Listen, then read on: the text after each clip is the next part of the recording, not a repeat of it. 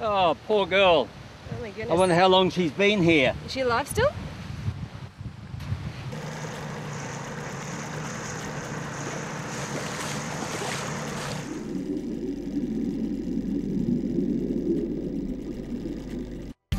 Sandpipers swirl above Crab Island, off the northwestern tip of Cape York Peninsula.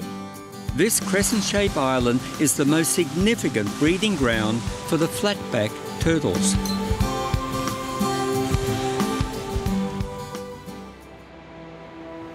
In our 2 weeks wait, we witness the primal ritual of the flatbacks nesting.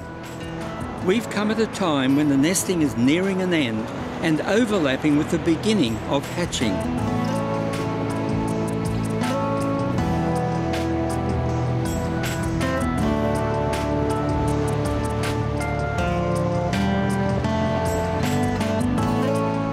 A 30-knot nor'easter creates a mini sandstorm. It must be hard on the turtles' eyes. I'm surprised our cameras survived. Flatback turtles nest only in northern Australia. They're not endangered, for the female population may be as high as 10,000. They get their name from a relatively flat shell with turned up edges and measure up to 1 metre long.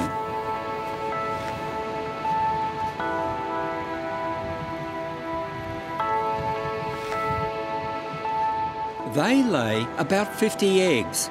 That's fewer than other marine turtles, and incubation takes 6 weeks. Mortality is high, especially from pigs. Here at Crab Island, there is no pig predation, but crocodiles do take a heavy toll.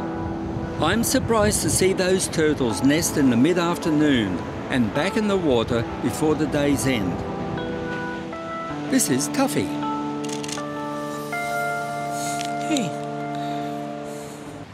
Look at all those turtle tracks. There was some heavy nesting last night. Oh, poor girl. Oh my goodness. I wonder how long she's been here. Is she alive still? Yeah, she's alive. We'll have to drag her down to the beach. Come on, girl. When nesting is heavy, some turtles accidentally die. Gonna run. One can be buried by another digging her hole, or tumble in a hole upside down like this one. That's Rowena Horn helping Tony and I save one lucky turtle. Over. Alright, there you go, girl.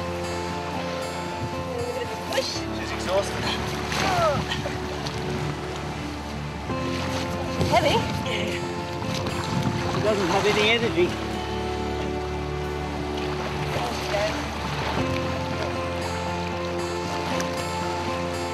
Yeah, she's okay. She's gone.